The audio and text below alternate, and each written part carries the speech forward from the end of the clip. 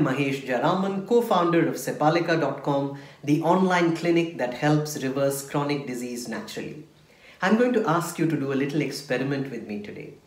Imagine yourself as a hunter-gatherer living 10,000 years ago. While you're out looking for food, a tiger suddenly attacks you out of nowhere. You know that although you have a spear in your hand, the tiger is too big for you to fight, so your best chance of survival is to quickly escape the tiger by climbing the nearest tree. You begin to run. In the split second in which you make your decision, your entire body has responded. It shuts all non-essential functions like digestion and diverts the blood flow to your hands and to your feet to fight or to flight.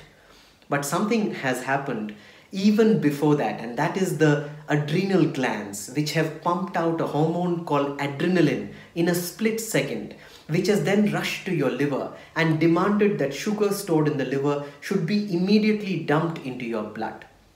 Now, this is done to ensure that you have access to the sugar to create the energy that you need to run and climb the tree and escape from the tiger. Amazing that all this happens in a split second. What's equally amazing is that in the process of escaping the tiger, you use up the extra blood sugar, and once you're safe, your blood sugar, your heartbeat, everything returns back to normal, so you're back to balance. Now here's where there's a small problem with the beautiful system in the modern day. You're not living 10,000 years ago anymore. While you don't meet any real tigers on a daily basis, your body still responds to each non-tiger stress in the same way that it deals with a tiger. Let that sink in. Each time you face stress, whether it's a deadline at office or a fight with your spouse or you're stuck in a traffic jam, your body thinks you're escaping a tiger. So it pulls out extra sugar from your liver and dumps it into your blood. Stay with me for a few seconds more and the entire picture will get clear for you in your head. So, flashback to your 10,000-year-old self. Remember the way in which the extra sugar that was released in your blood got used up through physical activity when you ran and climbed the tree to escape the tiger. Now, can you see how this crucial part is missing from modern life, where you experience stress from modern tigers like the missed deadline, the argument with the spouse, the endless traffic, but there is no physical activity to release the extra sugar.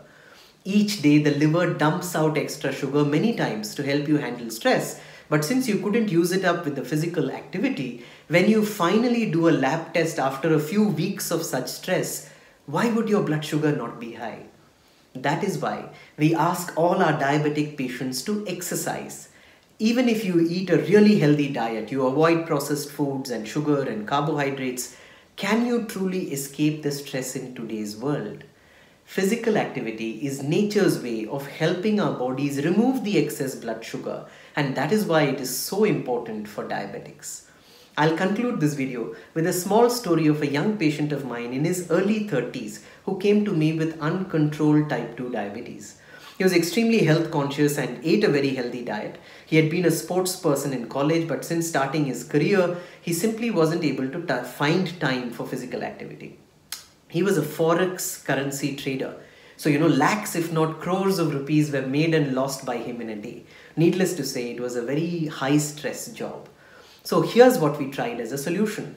When I found out that he had been a boxer in college, I asked him if he could hang a boxing bag in his office.